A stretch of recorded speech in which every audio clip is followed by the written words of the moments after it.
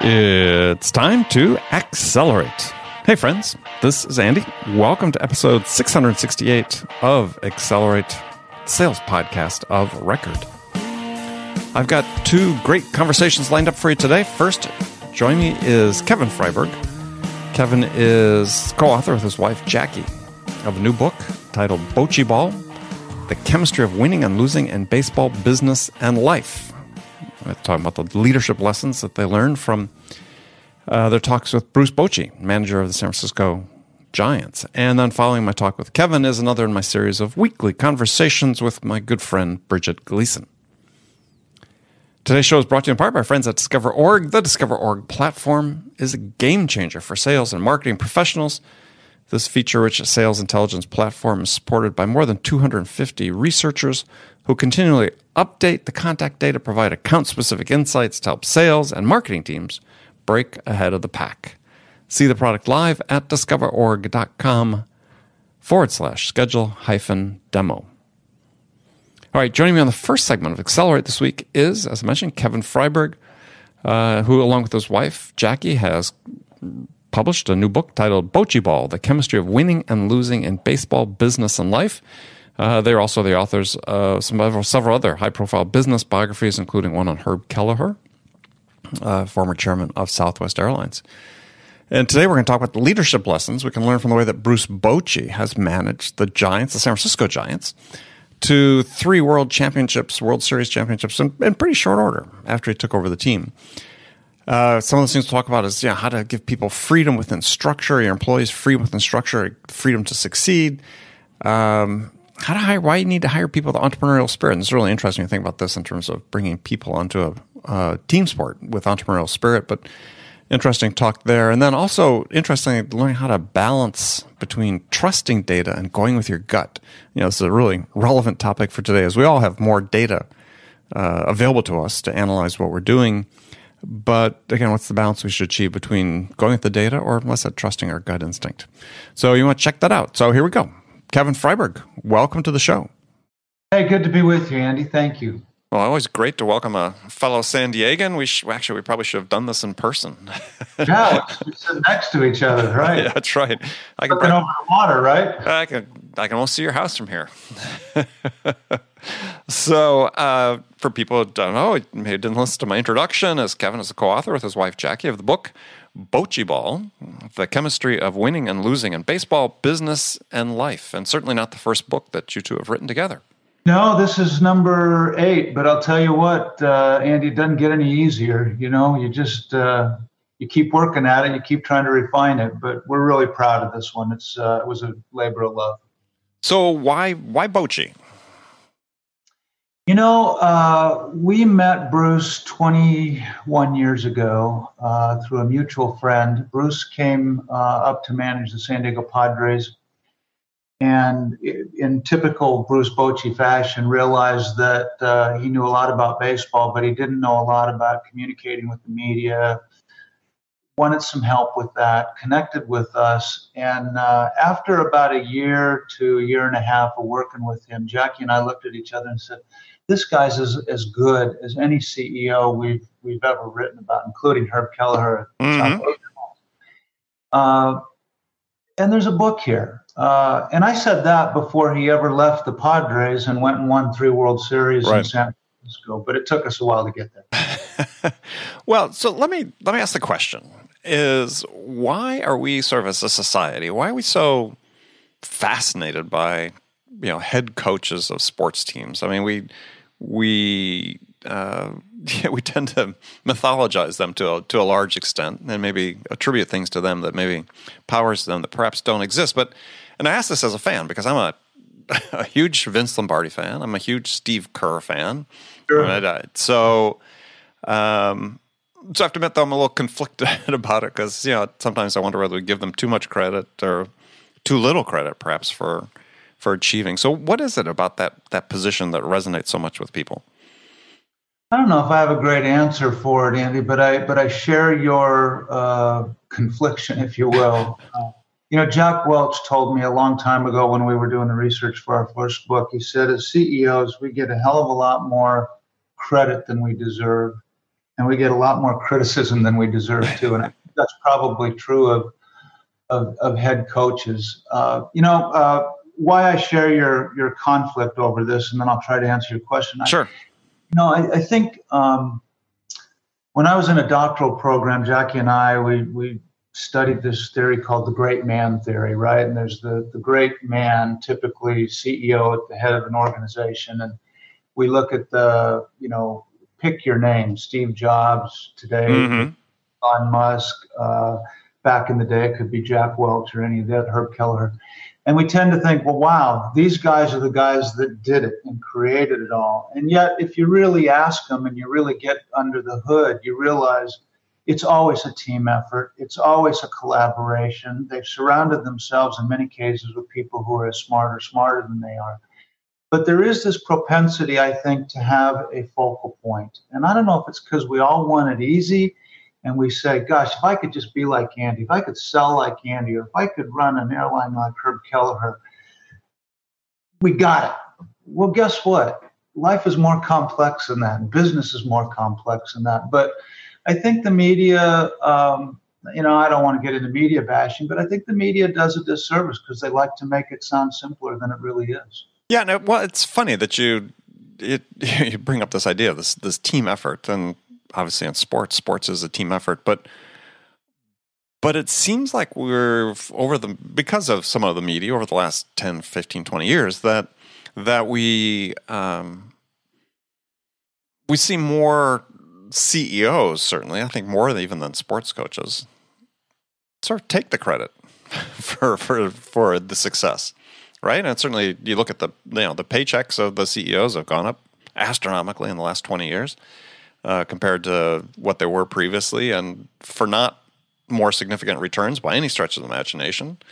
And so they're getting rewarded for work they really don't do, and they seem to be taking credit for it. And I think that's one thing at least you don't see as much as in sports. I think maybe you see it tend more in the college level perhaps than the professional level, at least on football, is that, coaches seem to still acknowledge that it's a team sport. It's a system. It's a process, and that's what's more important than just one individual. I think that's true. I don't know. I'm conflicted about that too, because I'm with you on the same. On the one hand, there's a lot of very highly paid senior executives and CEOs that maybe aren't getting the return on investment for their companies that is commensurate with what they make in stock options and salary. At the same time, I'm conflicted because I think it's harder. Everybody today is getting better. Competition is global. It's tougher. Everyone and everything around you is getting better. Technology waits for no one. And so I think there's a lot of pressure on that role as well, the CEO role in terms of responding to a board. And I could even extrapolate that into baseball. Baseball is notorious for, look, if you're not getting the numbers, we're gonna change out the coaching staff, and in some cases it's absolutely ridiculous because you say, wait a minute, you're really going to put that on the coaching staff when you probably didn't do a good job of recruiting players, or maybe your farm system sucks right now and you haven't built that up and brought people in, but somebody's got to be the scapegoat. So I'm sort of conflicted with you in the CEO world of, they make a lot of money, but they have a lot of pressure too. Yeah, well, I think one of the things that certainly seems to be the case with the pro sports head coach, the manager in baseball, is that it's really hard for the underdog to succeed, right? There are very few instances these days, and this is why it's sort of interesting, even looking at Bochy's case, is that his continued successes in San Francisco have been tied to San Francisco's pretty dramatic increase in their payroll from year to year, over the course of his tenure there, from sort of being a middle-of-the-pack payroll when he first got there to, I think they're number 2 this year in payroll in Major League Baseball, which obviously creates more pressures on him for succeeding and so on. But it oftentimes seems to be that, success follows cash, and that's get back to this issue about how influential coaches are in that, which I think they are, regardless of the payroll, but it's hard to succeed, as Bochy showed in San Diego, if you're not given the tools. I mean, there's very few instances we have these days in sports, and maybe, again, professional soccer. The example a few years ago in the English Premier League where Leicester City won the Premier League. They're usually bottom half of the table, team, very limited resources, but they had that magic year, right? But it seemed like we had more magic years when, 10, 20, or not, maybe 20, 30 years ago than we see now. Yeah, I think you're right, Andy, to an extent. Couple comments about that. One, I think it depends on how you define success too, right? Mm-hmm. In baseball, success is a world championship, and yet I would tell you that Bruce is the most successful manager the San Diego Padres ever had in terms of getting more out of less. Right. Payroll that he had, right? Took him to a World Series in 1998, several division championships.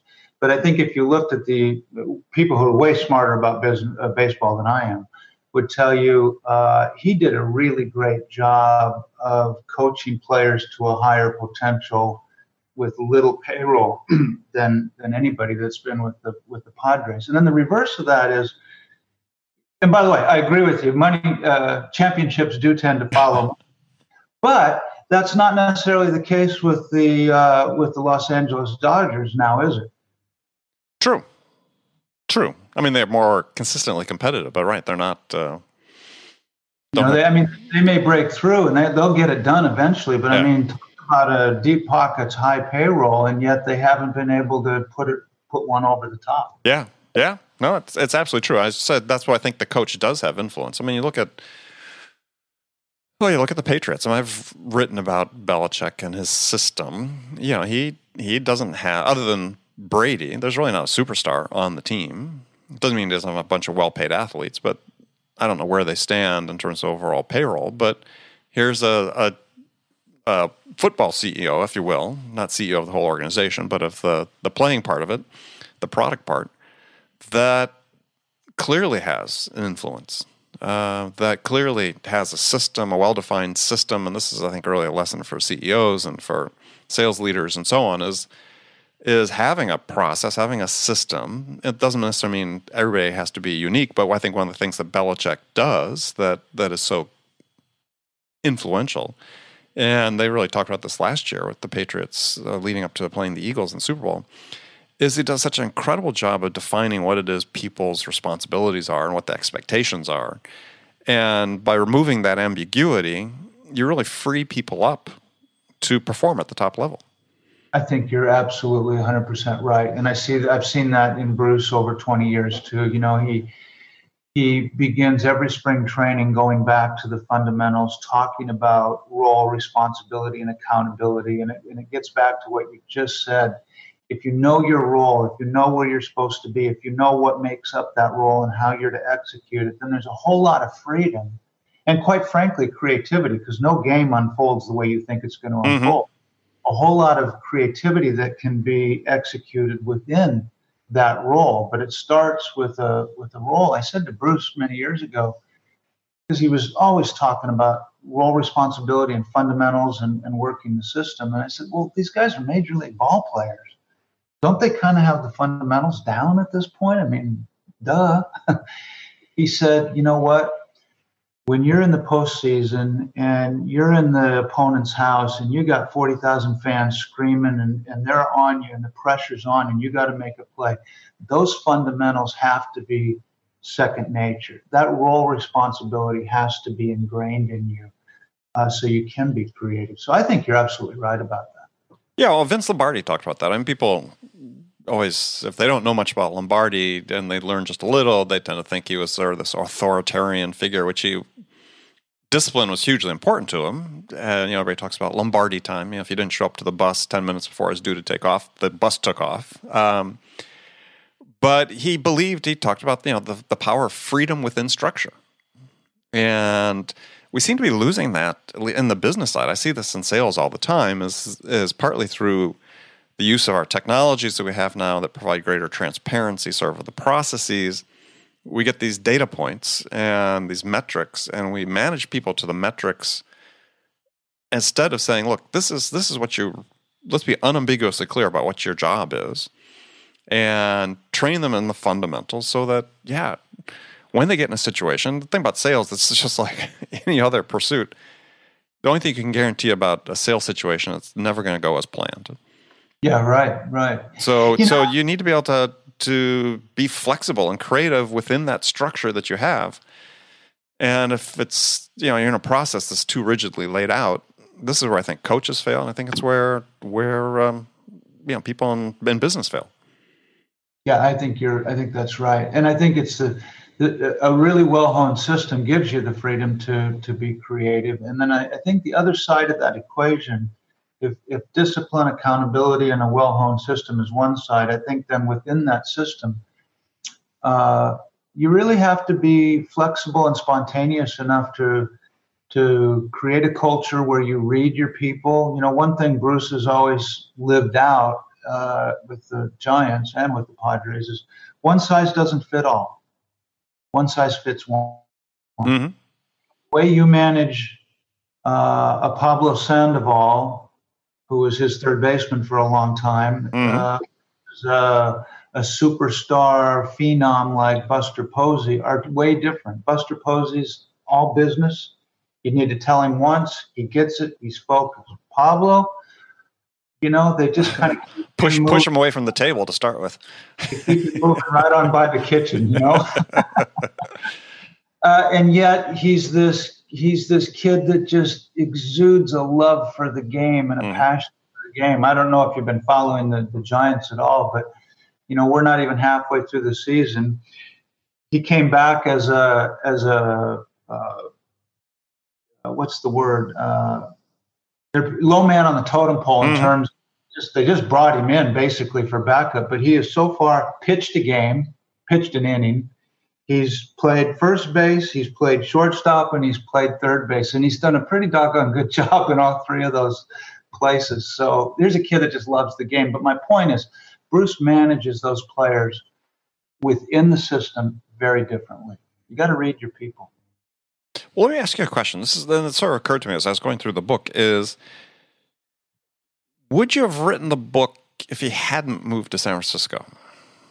Andy, that's a really fair question. And I'm going to give you a really crystal clear answer. Yes and no. The yes part of that is I thought, when you see leadership potential, and I'm sure in your travels around the world and your work with clients, you meet a handful of people every year where you just go, man, this woman, this guy gets it. They get sales, they get leadership, they get sales management, they get it. I think we really felt strongly about that in the last number of years, having watched him for 12 manage the Padres. So in that sense, yes, we would have written the book. Now, with my sales hat on, if you're going to spend a year or two writing a book and turning blank computer screens into chapters, which is a real pain in the ass, it better have some marketability. And it certainly had more marketability with three world champions. Yeah. Well, that's partly I wonder, but also I was sort of wondering, and you tell folks, so one of the problems that exists uniformly in business, and we'll include sports as a business in this, is that you see people being hired into roles that, quite honestly, in baseball, long-time problem of hiring retreads, right? People had never been successful managers, but had been managers for extended periods of time, so they obviously knew how to handle the job and so on. But in terms of external measures of success, won-loss record, championships, pennants, so on, they didn't have any. And we see this in business all the time too, is people, once they become a CEO, seems like they find another CEO job somewhere, or once you become a sales manager or a sales leader, you find something, even if you never really have these, obvious successes to it. So when the Giants were looking at Bochy at the time, as a replacement, and they'd had two managers prior, Dusty Baker had been successful. They'd had, I guess, one pennant they'd won under Dusty, but his record, Dusty's record at the Giants, as a win-loss percentage is better than Bochy's. But he didn't have 3 world titles to his name either. So what was it about Bochy when the Giants were making that sort of said, yeah, this is the guy that's going to be our leader, that's going to take us to that next level on a consistent basis? I asked Brian Sabian, their former GM and now their executive vice president of baseball operations, that very same question. And Brian said something that I thought was pretty unique. He said, when Boch came to San Francisco, we needed each other. We were in a rebuilding mode. Think about it. They had Barry Bonds, but you can't build a team around one superstar. They proved that. I mean, it was very exciting to watch Bonds hit one after another out of the park. But you can't win championships with a single superstar. And so they were very much in a rebuilding mode. And Brian said, when we sat down with our owners over dinner and a get-to-know-you kind of conversation with Boch, it became very clear to us that he was still had the fire in the belly to win. He said, I want to go to a place that wants to win as badly as I do. And Boch has told me that he saw that fire in Brian's eyes as well. So I think what the chemistry, no pun intended here, but that drew them together was this pretty long, in-depth experience. Brian Sabian had recruited and scouted for the New York Yankees, well-tenured GM, who's had 12 years in management and done a lot with the little in San Diego, plus 20-some years as a catcher in baseball. And I think all that experience combined with the passion is the why Bochy, why they wanted him. They saw the fire in the belly. So what's the lesson then for CEOs who are hiring, significant leadership roles within their organization? What's the key takeaways for them? Well, I don't want to be trite about this, but I think one of the key takeaways is, yes, you want experience and maybe experience that shows there's greater potential than maybe what's been demonstrated. But I think you also want to, hire for attitude and for passion. The San Francisco Giants, I don't know if you know much about their history, but they were on the scrap heap in 1992. Candlestick Park was a terrible place to watch baseball. They sucked as a team. They were being sold for pennies on the dollar to a Tampa Bay investor, and Major League Baseball held it up. Long story short, Larry Baer and Peter McGowan, who was the CEO for Safeway, and others, really put their fannies on the line and financed, if it wasn't the first, it was one of the first privately financed ballparks in the country. My point in sharing that with you is there is an entrepreneurial spirit that runs through the Giants organization. And while they are flamboyant in marketing, they're pretty humble from a cultural point of view and from a fiscal point of view. So when they hired Boch, I think they were also asking the question, is this guy a fit for the culture that we've had and we're trying to grow? And of course, he was an incredible fit, right? Because they were creating the fertile ground for him to come into, but he also helped shape that culture and extended it from what the founders, or really the guys who saved it, brought into the year 2000. Yeah, and I think that and I think that part of that, from my reading of it, and just other examples in business and life, and is that when you're hiring these critical roles, it's really important that you find somebody who stands for something. Right. And I think that's something that where leaders oftentimes fail when they're hiring people is they're not hiring people that have a point of view and something that is intellectually well thought out, that has a rationale to it, that may not work in every circumstance, but in the right circumstances is going to blossom and bloom. And Steve Kerr is a perfect example of that. I love his sort of 4 cornerstones. His theory: mindfulness, compassion, competition, and joy. Right? When's the last time you heard somebody talk about joy in the workplace? To me, that's maybe the more powerful of the four attributes. But But here's a guy that didn't have head coaching experience, and yet, on the basis of really those values, obviously they've been a success. Yeah, boy, I'm with you. I love him. I think he's he's just fun to watch coach. And I don't know if you watched the game last night and last few games. I did, yeah. They are just a fun team to watch, and they can be down and you don't count them out. They could be down 15 points in the fourth quarter, and you just don't. There's a passion, there's a resilience, there's something going on there, and I think joy.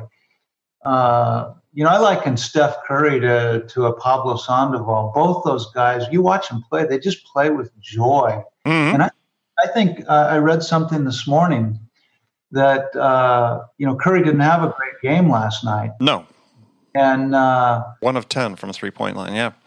The article said that Curry said, I just wanted to make one 3-pointer. Well, he made the critical 3-pointer yes, he did. Time, right? And it was Kevin Durant or somebody was talking about him and said he just plays with so much joy that, some guys would go, well, I've sucked tonight. I've missed all these 3-pointers. He's still going, I just want one, baby. Just give me one at the right time. That's joy, man. That's aliveness. And obviously Kerr has done something to draw that out of those teams. Well, then that's a critical point is some of that's innate to the player, but a lot of that is creating that culture.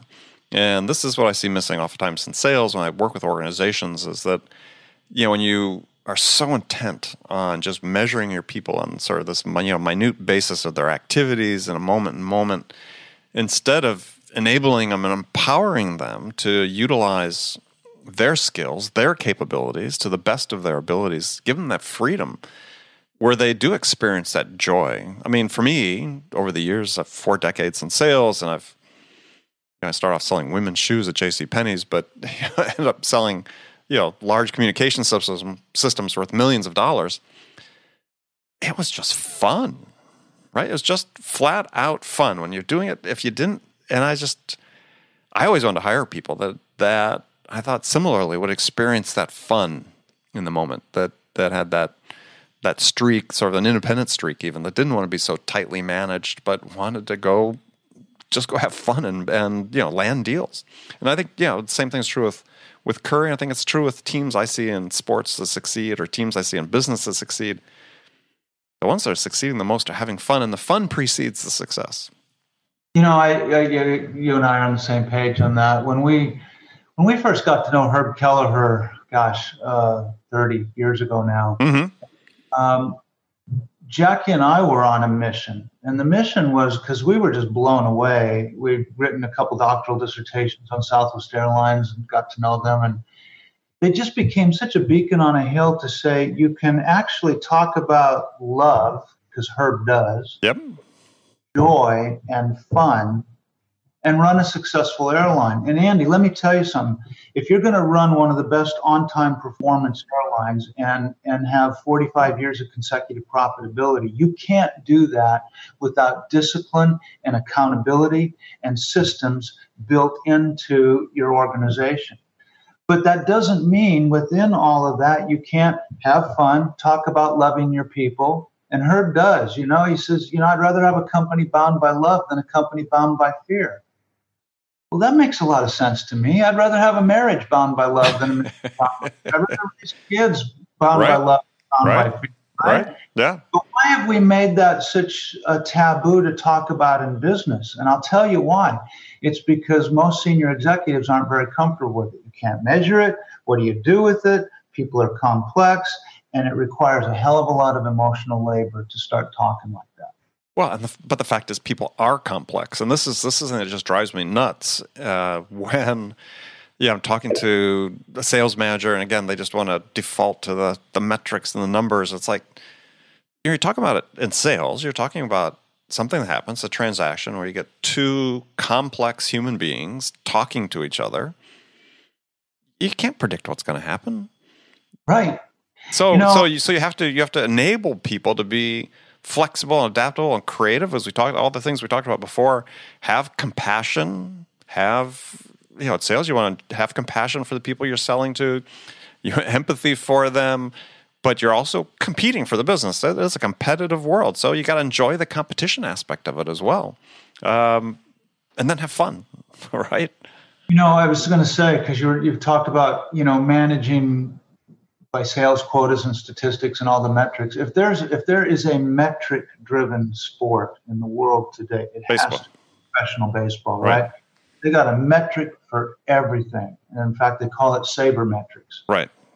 And one of the things that Bochy and I've had many, many conversations about, and they've always downplayed this. The Giants have had one of the most sophisticated analytical departments in Major League Baseball. But I think this is really smart. They downplay it. And the reason they downplay it, they use the statistics, but Bruce has always said it's a balance. He calls them the propeller heads that, are up there running the spreadsheets and everything. He says the propeller heads aren't going to tell you that a Travis Ishikawa is absolutely been sitting on the bench and hungry to get in and make a game-winning home run, They're not going to tell you that. They're going to tell you, no, you don't play him, you play these other guys, right? And so Bruce has always said it's got to be a both and, but baseball is clearly moving to where you're talking about, which is a lot of the GMs today are, puppets might be too strong a term, but they really are they're order takers who are carrying out the wishes of the analytics team. The challenge with that is it's changing the game. It's changing the game radically, right? And I think in some cases for the better. I mean, data is good if you leverage it right, but data isn't God. Data doesn't tell you, when I look, you're the expert, I'm not, but I got to think, you're in a critical sales call. Maybe this is the fourth or fifth time you've met with this person, and the metrics would tell you go left. But your gut, your heart, and everything you've read about this person is saying, I think you ought to go right. There's one more thing you ought to probe, one more pain point you ought to unpack and get to. Metrics can't do that for you. Exactly. And it's funny, is people interpret metrics as knowing more, right? It's we've got all this data, we know more. But then I always look at it, and I had the pleasure just recently of interviewing Harvey McKay, who wrote Swimming with the Sharks and so on. And I'd read his Swimming with the Sharks relatively early in my career, and this idea of his 66 question list that he has his salespeople fill out and learn over the course of time, learn about the prospect. It's learning, going in depth about understanding the person you're going to be potentially doing business with. That's data. It's not numeric data, but that's going deep. That is knowing, and that's the part we're not doing today, right? We're doing this, what I call the superficial data that you can sort of average and generalize, and I think this is happening in baseball too. But to Bochy's point, and to Harvey McKay's, it's like, no, you got to, to really form a judgment that's informed. Is, as I said, he had his salespeople fill out a 66 questionnaire about every prospect. They really knew that, because then they had more information to make a judgment about it. Right, absolutely. And I'm just speaking as a customer at this point, or a client. I'd much rather be served than sold. I want to be understood. I'm a hick that grew up in South Dakota, transferred to the West Coast, but I want to be known. Yeah. I want to be known. And if you're going to do business with me on any level, whether you're my let's not even talk about cell providers, but whoever you are, I want you to know my pain points and my pressure points. And you can't just do that with data. I remember one of the executives at Harley Davidson telling me, I grew up in Rapid City, South Dakota. 30 minutes from Rapid is the largest motorcycle rally every year. Yep. Right? Sturgis, right? The guys at Harley were saying, you can bring people in for a focus group and say, what do you think about this new whiz-bang bike that we're prototyping here? He said, but that's a whole lot different sales experience than if you fly out to Sturgis and you hang out for 3 weeks and you got 10 guys sitting around a fabricated bike that somebody's just modified, and you're looking at the oohs and the ahs and the questions that they ask and the intensity and the interest. He said, that'll tell you way more about your product and customers' response to that product than any focus group is ever going to tell you. And I thought, that's data, Mm-hmm. but it's qualitative data. Exactly. So yeah, we tend to default to the quantitative these days. And in baseball, certainly, and Buster Olney on ESPN wrote a long article a couple weeks ago decrying the changes to the game caused by sort of what he thinks is over reliance on metrics. I don't know. I think I'd vote in favor of more use of metrics if it made the game shorter. that would be good. Does need to be shortened, that's for sure. Still, you said something earlier that I just wanted to go back to because I thought it was an important point we didn't talk about. You said you were talking about having a point of view. Mm-hmm. Have a point of view, and what I read into that, if I read it right, was when CEOs are looking for whoever the next person to add to their team is, I think having that point of view is critical, and I think also being what Jackie and I call cause driven. Bruce is always, which is really pretty odd for a Major League Baseball manager, but he's always challenged his players to play for something bigger than themselves.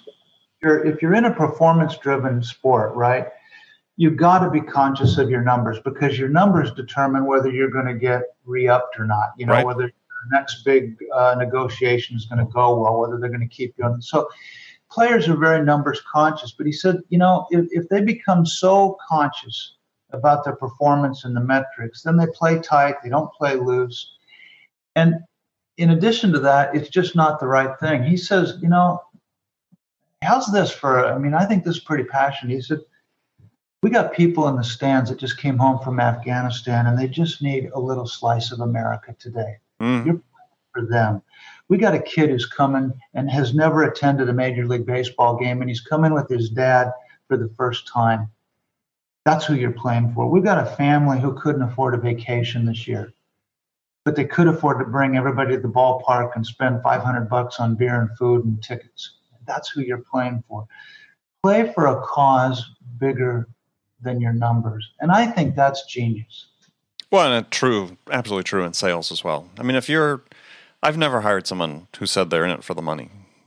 Yeah, if they're in it to help a customer, if they're in it to serve other people, if they've got some larger purpose in life that perhaps ties into it, those are people that are going to succeed. I mean, of course, you're always going to have exceptions. People that are purely self-interested, some of those do break through and succeed, but that's not how you build a team. And, when you're recruiting a salesperson or recruiting a baseball player, you're not recruiting a player or a salesperson, you're recruiting a member of a team. And you need to really keep that in mind. Yeah. Well, and I think I got to think in sales when times get tough, right? Because they do. I mean, you don't ride a trajectory that just goes like this forever. No. What is it that fuels the fires of perseverance and stick-to-itiveness when you're having a tough year or a tough month or whatever? I got to think it ain't the money. It's got to be the passion for the cause and something larger than what the money brings. Absolutely. I just have published a little ebook, and it's about if you're a sales manager and your sales are slowing down, what do you do, right? Because there's never a straight line. There's always something, but you have pressures. Like every profession, you have pressures to perform. Excuse me. But the number one thing that I recommend that I've seen successful is when you hit that is go out and talk to your customers, right? Talk to the people that you're serving, and you're going to find the answers to your problems there first and foremost before you do anything else. Get reconnected, and that's true in a sport as well as you want to. You want to just maybe blame if something's going wrong and blame it on the players, something. But no, look at the team, right? What are you playing for? And if you get that reconnection going, then teams tend to get back on a good footing. And I think sometimes you got to back away from. I don't know what you've experienced in all the probably hundreds of thousands of people you've coached in sales, but I got to think, when you're having tough times, the tendency is to get down and grind harder, right? And do the same thing and just do it a little bit better, do it a little bit harder and grind. And I've watched Bruce, 2017 was not a pretty year for the Giants. Right. championships, and then they had the worst year in franchise history. And we had many, believe me, painful conversations about what do you do? What do you do when you're? And sometimes, he will say, you know what, I'm gonna play people in different roles that they're not even accustomed to playing. I'm just gonna shake it up and get them to have fun and try to shake this funk out of the clubhouse. But the point being that, sometimes just grinding more and, working harder and doing more of the same thing is not the answer. Oftentimes not. Yeah. If you're doing the work in the first place, right. If you're not doing the work, then yeah, maybe you need to do more. But right. But if you're doing the work, and in his case, largely a consistent roster, somewhat with when they were champions, they haven't gone down that hill or downhill that much. I mean, it's, yeah. Something's at work, and shaking it up oftentimes is a good way to sort of step back and say, yeah, let's start injecting the fun, the camaraderie back into the sport. Certainly in true in sales, when you're in a dip, is give yourself a break. That's sometimes a good time to go, do a day at the beach as a team, or a golf outing or something. Is that just get off yourself for a second and have a different perspective. Yeah, I like that. I like what you just said. Get out of yourself for a second. Bruce has always said, look, at the end of the day, it's a game. It's a business for sure. And it's a sophisticated business, and it's a big business. But at the end of the day, it's a game. We're not talking about, walking through landmines in Afghanistan. It's a game. Or brain surgery on somebody. I mean, and that's true in most cases in sales. I mean, the stakes are pretty low. In the real sense, right? So, yeah, you can take it too seriously, and that can be to your detriment. Yeah, I think that's true. All right, well, Kevin, we've run out of time, but it's been a great conversation. Thank you very much. Andy, thank you. I've enjoyed it very much. So tell people how they can find out more about your book. Well, the best way to do it is to go to bochyball.com. That's the website for the book, BOCHY.com, bochyball.com. Excellent. Well, good. Well, Kevin, thank you very much. We'll look forward to doing it again. Likewise, Andy. Thank you, man. Take care. Thank you again, Kevin. That was Kevin Freiberg, co-author with his wife Jackie of Bochy Ball, The Chemistry of Winning and Losing in Baseball, Business, and Life. Joining me next, as always at this time, is my friend Bridget Gleason. Bridget is Vice President of Sales at logs.io. And today, Bridget and I are going to talk about why we in sales and sales leadership really have to be brilliant at the basics. I mean, how we have to strip the unnecessary complexity away from sales and really focus on mastering the basics, those core human skills that enable us to connect with buyers, engage their interest, build their trust, and inspire them to take action. Okay, let's jump into it. Bridget, how are you doing? Andy. Yes. Oh my God, this is the first when we're like live eyeball to eyeball. Eyeball to eyeball. Great. So I love Zoom. Zoom. Yeah, those glasses are very nice. They make your eyes pop. Okay, well, I went to the optometrist the other day. I want to get new glasses, and I said, you know what? I want glasses that make me look more serious. And they're like, do people not take you seriously? I said, oh, they do, but I think I want more serious. Like, oh, really? I know. I totally have an interest in having being really badass.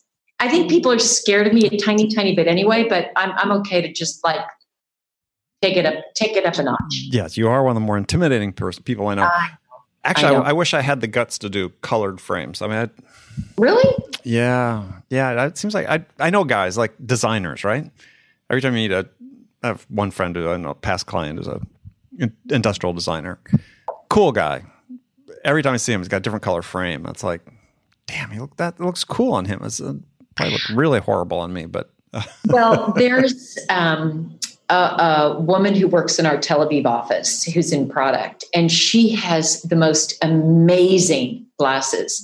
And so she took me one day to get these really unusual frames. She's very artsy. She can really pull it off.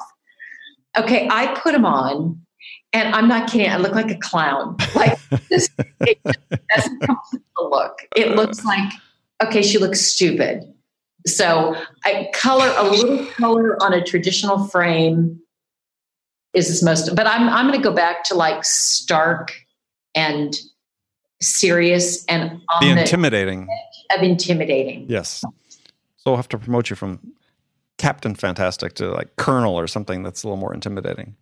Do you know, one of my CEOs, he used to say that I was a martinet. You? Yeah. That I'm like,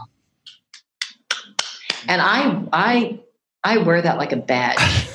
I like it. I think for anybody who's listened to us this is our 140th conversation together, I don't think they would have that impression of you.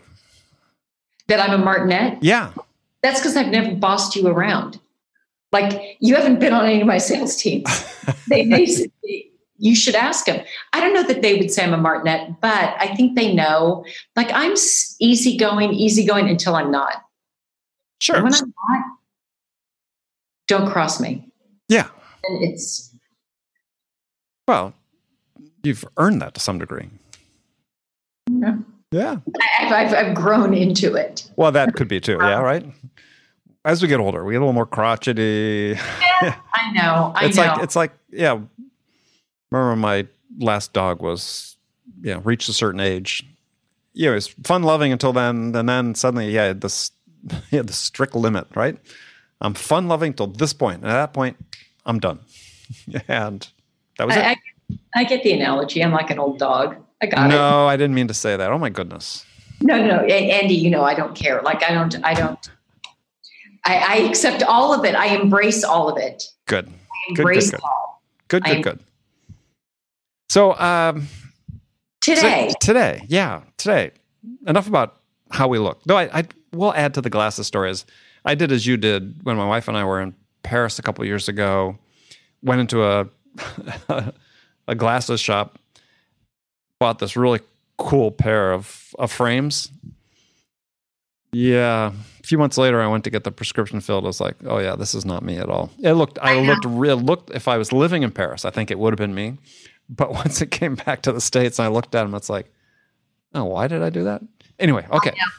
I know. That's what happens when you travel. I do that too. I'll sometimes buy like an article of clothing when I'm there, and I come back and it's like, what was I thinking? I need a costume. I'm not wearing a costume walking down the street. Well, that's because we're visualizing ourselves living in that place, right?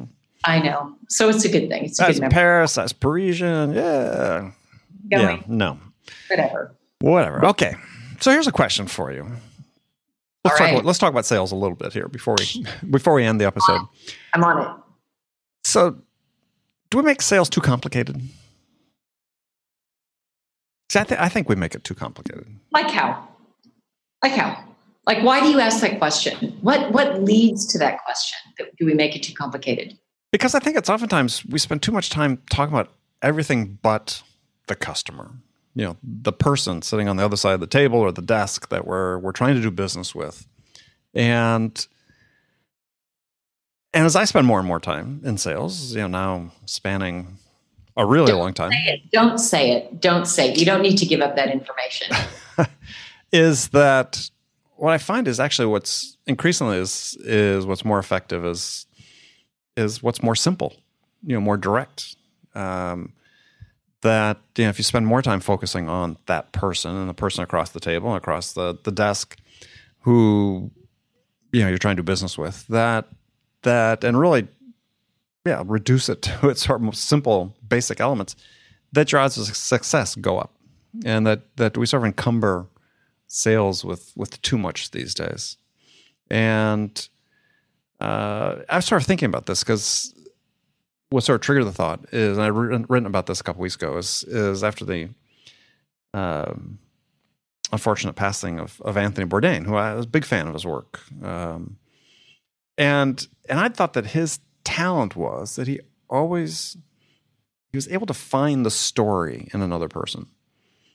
And to me, that really translates into sales, right? Our job is really with the buyers to really find out and learn their story.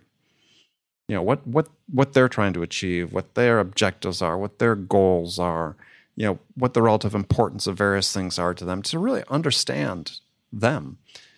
And I think with the trappings of a lot of the processes and methodologies that get implemented, we lose sight of that. Here's my theory on that.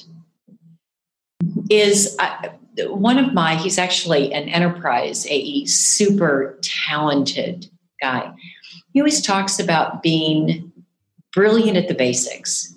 You got to be brilliant at the basics at sales because it's all basic. I mean, it's the basic thing that you're talking about. But I don't know that we train people well enough on the basics. And so we've got all these proxies.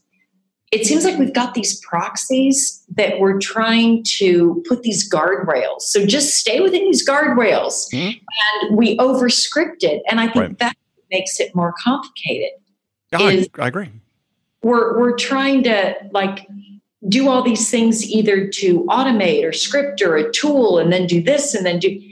And I think as people are kind of going through it somewhat robotically, they're not thinking. And I think they lose out on how to be brilliant at the basics, how to be just great at the basic things that have to do with understanding what a customer's trying to achieve and figuring out if you've got a way. Yeah, I've always felt throughout my entire career that's been my superpower, quote unquote, in sales are the basics. And as you know, through all the various acronyms and so on I've created, they're all about the basics. But I was thinking about this again back in the context of the Bourdain thing, because again, I'd read his obituary and it had a link to an article that actually I clipped a quote from years and years ago, and it called to mind this quote, and I thought it was really relevant to sales. Let me just read it real quickly here. Is somebody asked him about the secret to why his shows are so popular, and he said, quote, "What I do is not complicated. Any stranger who shows an honest curiosity about what the locals think is the best food is going to be welcome. When you eat their food and you seem happy, people sitting around a table open up and interesting things happen." That's great.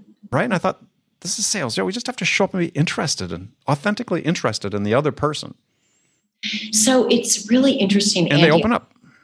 I interviewed somebody last week for a sales role here. And one of the things I liked about him, just curious. You could tell he was asking questions, not like, okay, let me give you my list of questions. Okay, number one, what is that? It was just this conversation where he was genuinely curious about a lot of things, about different ways that our product worked, and our CEO talked to him also. And after I'd said, "What did you think of this candidate?" And he said, "I liked him, but he didn't talk." He said, "I'm used to sales reps talking about, I'm always 126% quota, and then I sold deals and I bring in the big." And so he said, "I'm not really sure." I said, "You've been so trained poorly. Yeah. That's what we want." And I said to him, "Don't we want more than anything? A human being. A human who's going to be curious and he understands and And I talked to two of his references today, and that's why he was successful. Just genuine, just the Anthony Bourdain showed up, interested, smart, super smart, and just interested, curious, really has that genuine interest in helping a customer solve a problem. Guess what? He has been really successful. Very basic that you're talking about. Yeah, well, as you and I have talked about before, a couple things. One is, I've reduced my 4 primary lessons of sales to an acronym called BALD, right? Go BALD. My favorites. Be human, ask great questions, listen slowly, deliver value. I mean, that's the operating system for a relationship, any relationship, whether it's in sales or in life, right? Be human, be focused, ask great questions, listen very slowly, deliver value. And that's what this person you're talking about clearly did. He wasn't, asking you questions based on some scripted list, but he was responding to what you were telling him, and he was curious about it. And I think it gets a bit to this issue, if not a lot to this issue. You and I were talking about before we started recording today about, we have a role for training, but I think we misunderstand what training is really for. And what's missing is educating our sales reps. So we know we need to train them, right? There are certain things people need to be trained on. But I love this saying that we train pets, we educate people. And if we want people to get smarter, if we want to get people to get curious, is we need to. It's like sort of the mission we talk about in sending our kids to school. It's right. We're trying to teach our kids how to think. Well, isn't that what we're really trying to do with our sales professionals? Is help them learn how to think in the moment, think critically, and you don't train that. You help people. You educate people to do that. You help them get smarter just by exposing them to more things.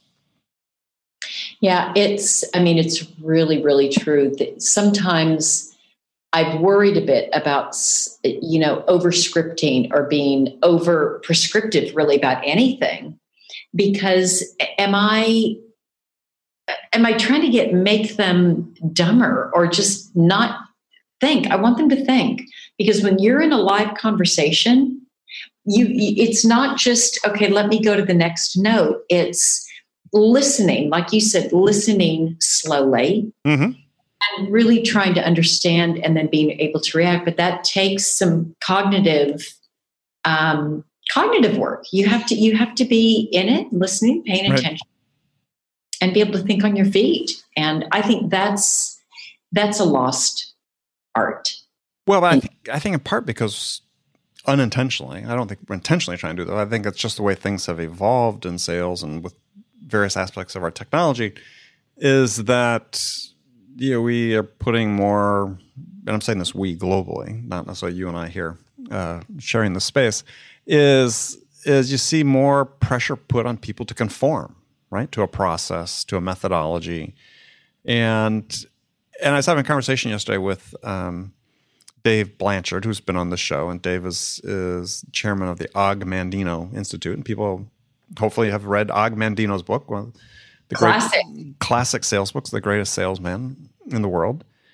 And in the fourth scroll, as Dave reminded me, is Og writes that your objective as a salesperson is to not be like any other salesperson. It's not to be a clone of some other person or what they do, but to be the best version of you possible.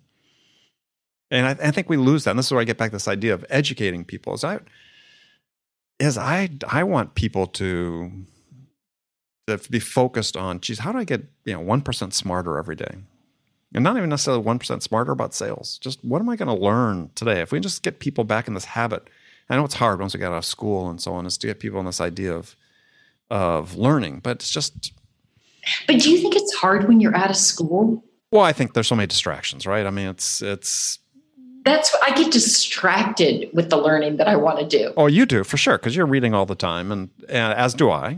And in our next episode, we'll talk about our summer reading list. But I think that it is hard for people to sort of, once they get away from school, to sort of maintain that habit of reading or purposely engaging in content. They could be listening to this podcast.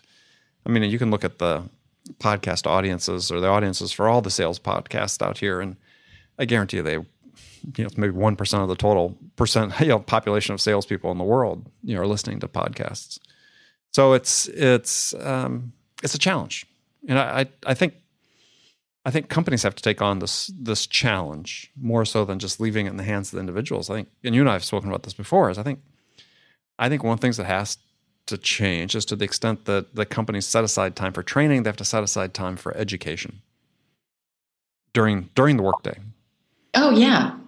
And they don't, because it's considered sort of a nice to have, or it'd be great if we got all of our salespeople to go read these books. So it's like, give them time during the day. There are companies that do this. They set aside time every business day, fast-growing companies with a lot of loyal employees because they're helping get smarter, set aside 30 minutes a day to read.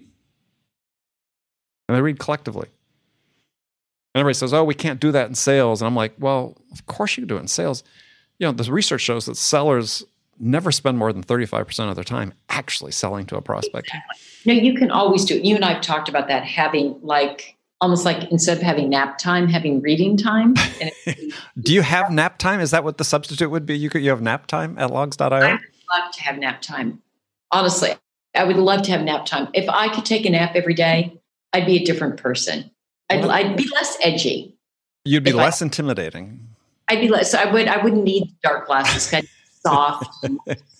Well, maybe if you just like started your run an hour later. So instead of starting your run at 4:30 every morning, do it at 5:30. No, but see, this goes back to, I think, this curiosity. For me, it's not just learning. It's really curious. Part of the reason I get up so early is I need a good solid hour where I'm reading the New York Times. Like, that's my investigation. Sure. That's I'm doing stuff. But we do definitely have a culture here at Logs.io where we're reading, we share podcasts, we talk about it all the time. It's a big topic of conversation. What are you reading? What are you listening to? What are you, all the way up and down. And I love our CEOs the same way. The VP of marketing, our CMO and I were talking about a book, New Sales Simplified, Mike Weinberg. And our CMO had read it and I had the book and I said, yeah, great book. I did a reread. Our CEO said, great, I'm going to read it. Read it, 2 days later. So we definitely have a culture of that. And also listening to podcasts. Somebody said to me today, oh, Bridget, so I heard on your podcast the other day, you were talking about, and I'm like, what did I say?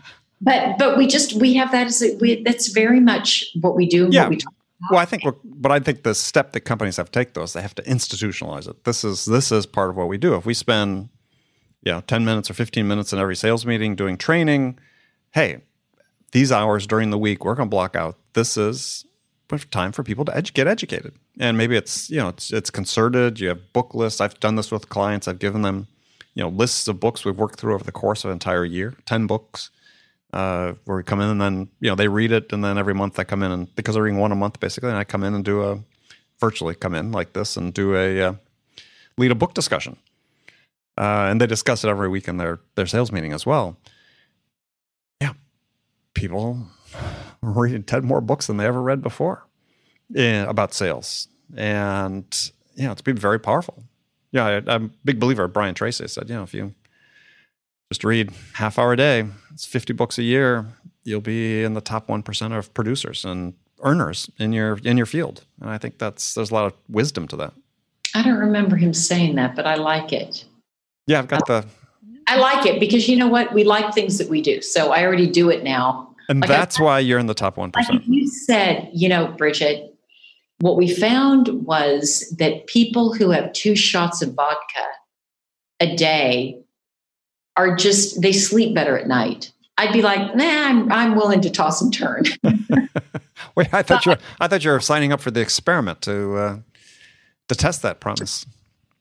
What?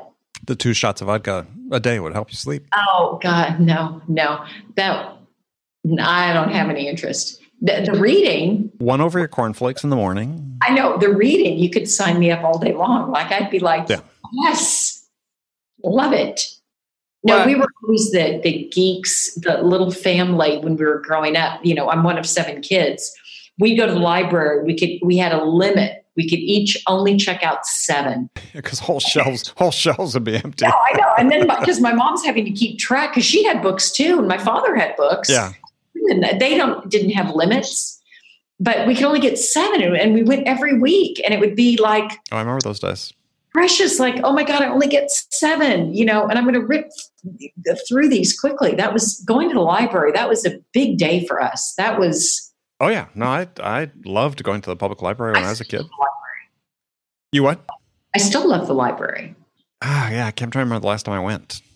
I mean, I'm bad. I buy books that I want to read, but because it's so easy. You can also. I just like libraries, but you can also, like on Kindle, you can rent them from the library. Oh, true. So I do that as well.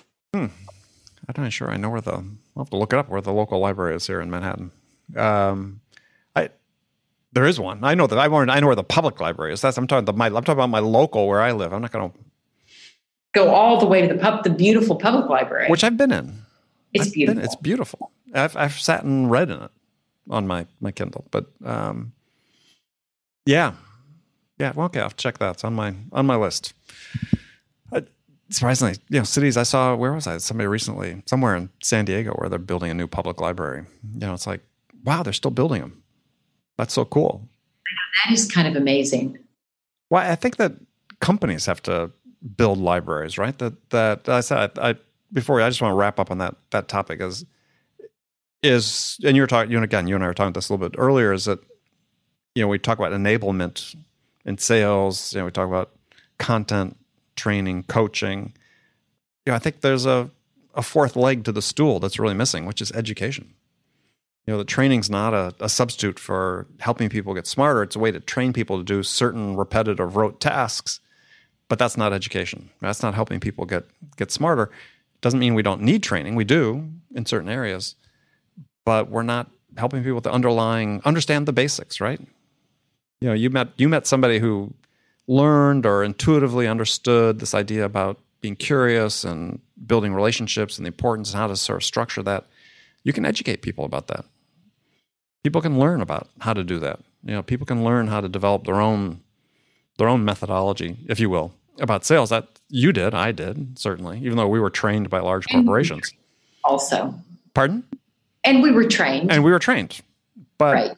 But I think the way we got smarter, though, was not through the training. It was through basically mentorship and apprenticeship, right? And that seems to be an element of sales that in certain sectors, and I think tech is one of those, where we're obsessed with this idea of onboarding people very quickly and getting them up to speed, as we don't sort of invest in this apprenticeship that enables people to really learn from their peers in a way that I think would make them, if given that latitude, make them more productive after the first year, perhaps, than forcing them through this onboarding program, or exclusively this onboarding program that they go through now. I think they miss some of the just observation. I need time to sit and observe. How did apprentices learn how to, become silversmiths or whatever in the olden days? I mean, it was through doing and repetitive doing, but also by a lot of watching. Yeah, that's definitely true. Okay, well, good. That sounds like an end. Sounds like an end. I think I'm just looking at the time and seeing that it is coming to the end. All right. Well, that's good. Well, we're going to cut this one short because Bridget's got end of quarter deadlines. She needs to go make her number. Which we will. Count on it. Or there will be hell to pay, as she said. She'll be there intimidating people into. I think I've said that the board. Do you make your salespeople cry? No. Okay. Have you? No. Okay. So you're not that intimidating. No, they shake in their boots, but they don't cry. No, I'm not. No, I think they were scared. Like I'm not mean. No. So it's not a character assault. I think we cry when we feel like it's an assault on one's character. Yeah. That's what I cry. But when it's just well, in case you can't tell, Bridget's sitting at a desk. She's 6'5". Right. Yeah, you just can't tell. That's right. She looms over people when she speaks to them. Right. All right, Bridget. Well, this is great for our first. I know. For those who are watching this, as opposed to just listening on our podcast, and we welcome people in either way. But it's been great. Great to see you. And great to see you. And looking forward to next week. We'll look forward to seeing you next week. And friends, we'll look forward, even if we can't see you, we look forward to having you here with us next week. Sounds great. Have a great one. Bye. Okay, friends, that was Accelerate for the week. First of all, I want to thank you for joining me, and I want to thank my guest, Kevin Freiberg, and my friend, Bridget Gleason. Join me again next week as I'm joined by my guest, Brad Owens. Brad is the self-proclaimed Robin Hood of hiring. He's a small business recruiting and hiring expert. He's also the host of the Small Business Hiring Podcast. We have a great talk about all the aspects of hiring that too many companies don't pay attention to, which is basically how to recruit. How to attract the candidates that you need in your business. And of course, no Accelerate would be complete without swapping stories with Bridget. As always, she'll be joining me for our weekly conversation. Be sure to join us then. So thanks again to our sponsor, Discover.org, for their ongoing support of Accelerate.